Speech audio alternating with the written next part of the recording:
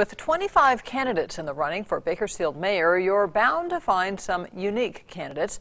And one of them played with a heavy metal band known for its controversial and explicit lyrics. 23 ABC's Brandon Johansson sat down with the candidate to see if he's worried about his past catching up with him. Brandon? Well, Tim and Jackie, having ties to a band that prides itself on explicit and often sexist lyrics could certainly hurt an aspiring politician. But one local man has pride in his past and embraces it and doesn't plan on letting it affect his race for the mayor's seat. Heavy metal and tattoos. Not what you normally associate with a candidate for mayor, but Marc DeLeon is embracing his colorful past and present. I hold tattoos like it's history to me. DeLeon wants to make some history too. He's making a second run at replacing Harvey Hall as Bakersfield's mayor. I want to bring more attention to local businesses. That way we can... DeLeon has ties to bands like Korn and Slayer, his career as a musician allowing him to rub elbows with some of the greats. But it's that past that has some questioning whether DeLeon should be the face of Bakersfield's future. One viewer even contacting 23 ABC about those concerns.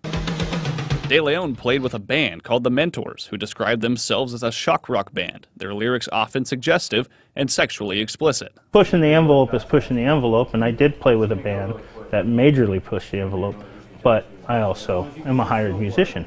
I made a career out of playing music. But DeLeon says that being paid to play with the band is not the same as being a member of the band. If people want to formulate an opinion about a job I had, you know, that's on them. I'm sure they got a lot of skeletons in their closet, and mine's not in the closet. Mine are, you know, anybody's welcome to come in here and ask me anything. Contrary to his critics, DeLeon says he's proud of his past, intent on not letting it affect his campaign. I embrace my past. As far as my present, I am a family man.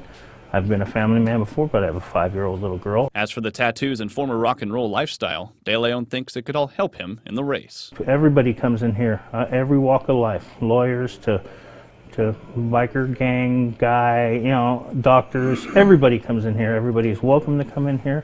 I embrace it. Bring it on. Bring it on.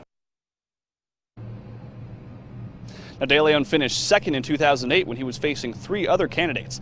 But this year, he'll be facing 24 others. In downtown Bakersfield, Brandon Johansson, 23 ABC News.